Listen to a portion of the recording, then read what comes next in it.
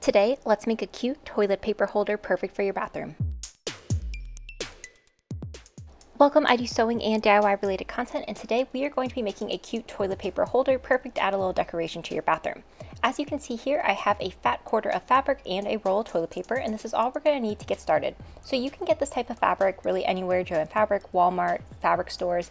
All you really need though is first to take your toilet paper and roll it up in that fabric to see how long you need to cut a piece of fabric that would go all the way around your toilet paper.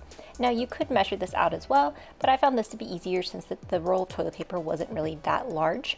And as you can see, I'm just going to take a pen and mark down how large I want it to be. So I added about 2 inches or so onto that amount. Then I'm also going to mark where the top of the toilet paper is so I can see the whole height. And then this, when I unroll this, is going to give me the width for the toilet paper. So I'm just going to cut this out. So I'm going to cut out where I had both my bottom marking as well as my top marking. And then I'm going to unroll this, and then I'm going to be able to cut out that long rectangle. Once I had it all cut out, I did then try to put my toilet paper back on it just to make sure that this was wrapping all the way around. And you can see that I do have a little bit left over at the edge, and that will be perfect for our seam allowance and just in case the toilet paper roll ever changes sizes. Then we're going to cut out a second one of those, as this toilet paper holder is going to have both an exterior as well as a lining. You could have done this in a different fabric if you wanted to.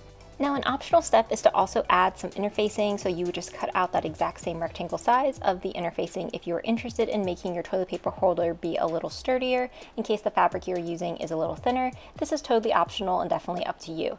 I decided to go ahead and do some. The cat decided to help as well. Now, after you cut that out, if you decide to, the last step we're going to need is we need a circle for the top of our decoration. So I just cut out a circle around the toilet paper holder. You definitely could have traced this as well, but you're just going to want one for the top, and then you also need a lining. Now for the lining, I did have to take some of my fabric and piece it together so I could get that second piece, but this really wasn't too hard. You can see there that it came out really well, and then I just cut out a second version of that circle. Now it's time to actually start sewing our toilet paper holder cover. So to do this, I'm just going to bring my rectangle piece together and then sew that short edge. So very similarly, do this for both the exterior as well as the lining. I then pin this up, and I'm just going to take a straight seam all the way down. Now, be sure when you're doing this that we are backstitching the whole time, so at the beginning as well as the end, so that your stitches are secure. And then just take that straight seam all the way down that one edge of the holder so that you have now a tube. So this is what it looks like once it is done. You can see that this is the piece that I did do the interfacing on.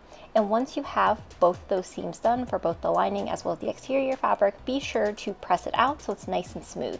You can also press out the tube in general in case there are any wrinkles in your fabric. So now it is time to attach that circle that we did for the top of it onto our fabric itself, that tube we just created. So I'm going to take the circle piece that I have, and I am just going to pin it with right sides together to that tube that we just created as well.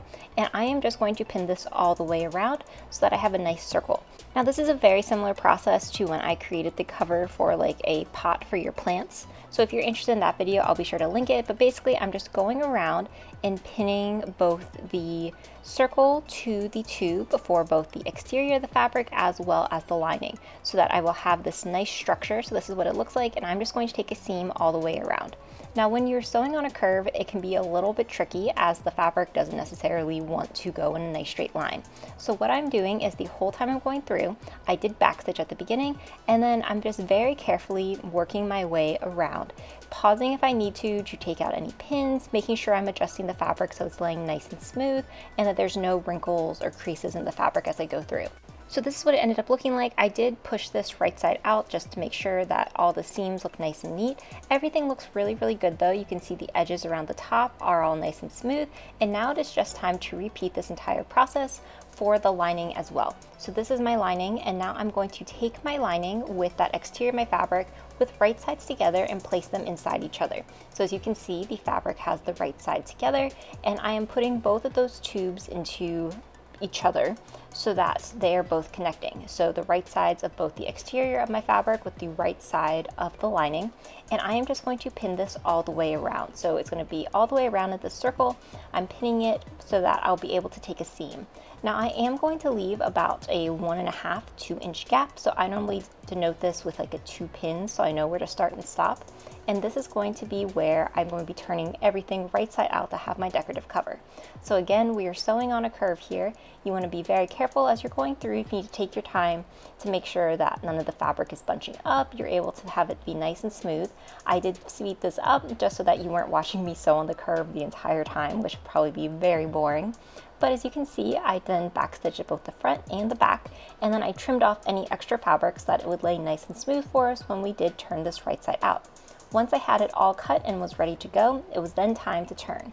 So to turn this, I just took where that little hole was and pushed the fabric through so that I could see the right sides, and I did this until I had the entire cover turned right side out. And then once this was done, I did put that lining into the exterior of the fabric, and then along the edge you can see that there is the seam.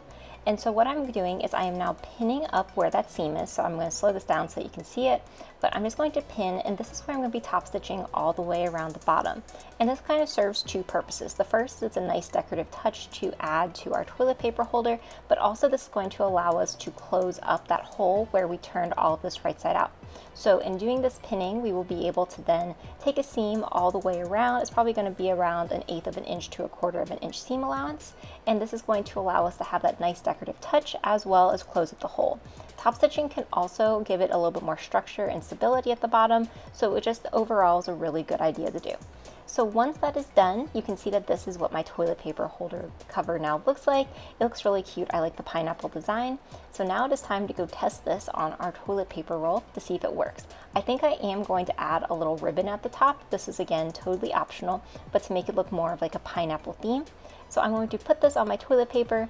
For mine, the toilet paper, it was a little bit long, but I sort of did that on purpose as I wanted it to be able to have like a nice little cuff at the bottom. This is definitely an optional step. You could have made that much shorter if you wanted to when you did the height and you were measuring it beforehand, but I think it gives it a clean and neat finish. And now what I'm going to do is just add this little green bow on top. I'm going to go ahead and hand stitch this. Again, totally optional. You do not need to add this. You could also, if you wanted to look at different like little buttons or designs, you could put a lot of different things on top of this. You also could have added ribbon along the bottom.